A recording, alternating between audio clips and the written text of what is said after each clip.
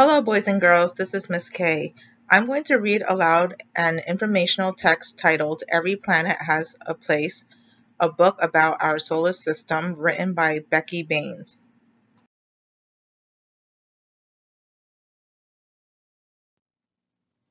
What do you notice about the front cover of this text?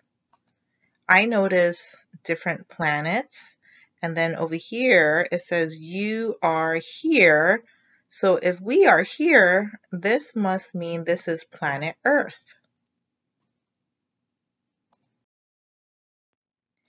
Every planet has a place in space. So we see that here is a diagram, and then over here, this is labeled Jupiter, so this must be Jupiter. Over here is Earth, Mercury. Mercury looks really small. And then we have Venus, and then here's Mars. Over here is Saturn. Uranus is here. Over here is Neptune, the blue one.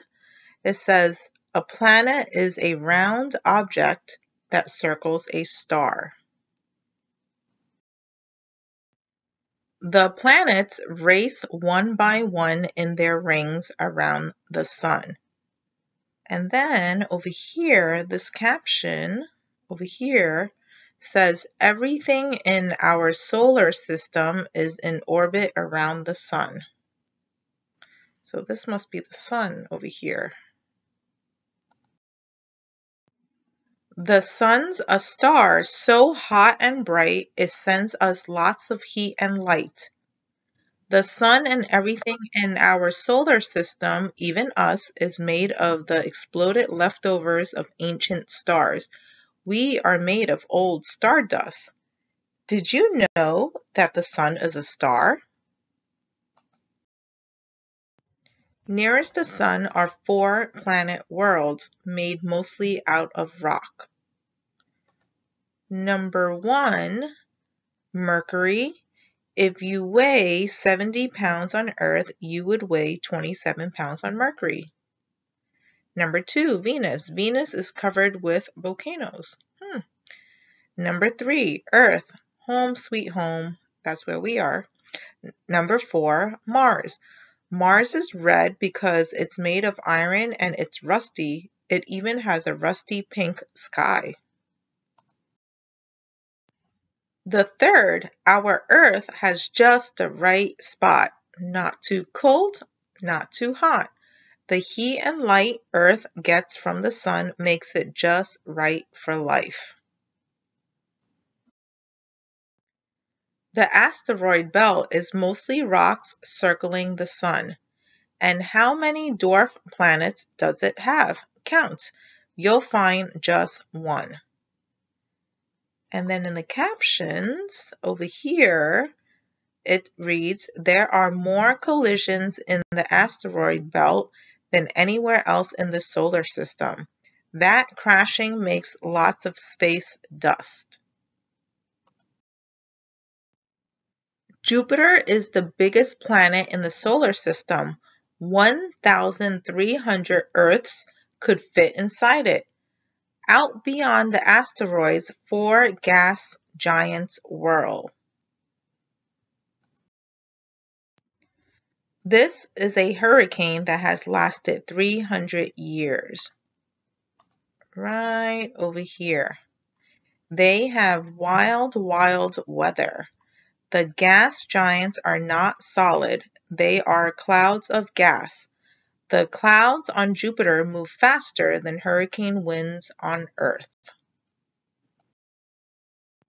Tons of moons all together. Some moons are bigger than some planets, but they are still moons because they orbit planets.